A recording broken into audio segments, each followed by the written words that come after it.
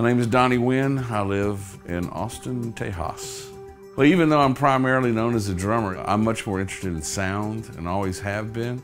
It started off with Hendrix. I mean, people like that inspired me to be a musician.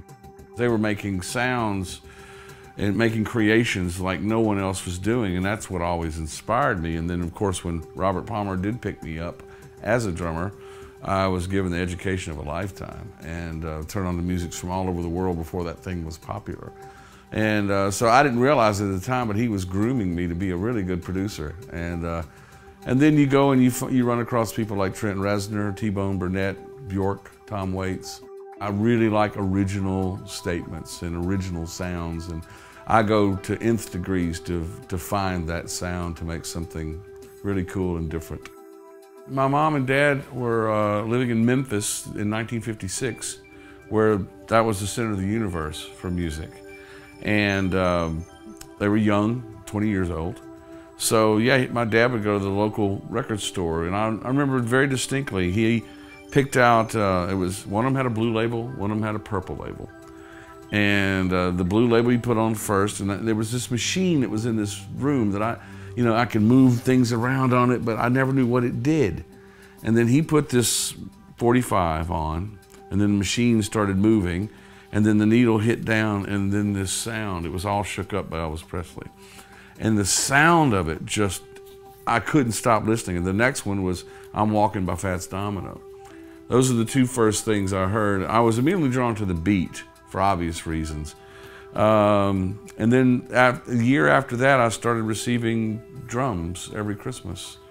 So at age 3, I was already listening to records and playing along with records. So there never has been really a choice for me. It was what I was born to do, I felt like. I'm actually recording a lot of music for my short stories. I'm recording music through GarageBand, a little Audio-Technica USB.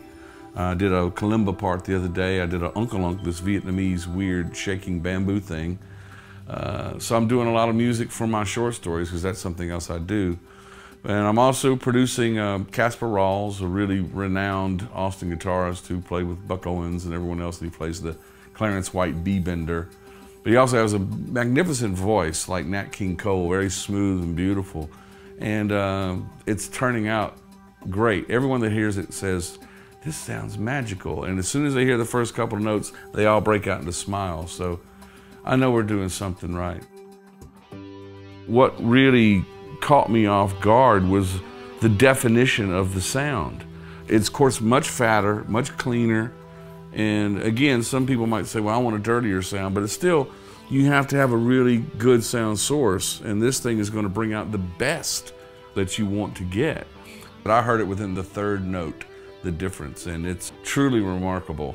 This is a big day for me because I want several of these to be able to tell people this is what we're going to use this day on the session. You might have your thing, but I'm going to help you make you sound better. And it's going to improve my productions as well, and I can't be more thrilled about that.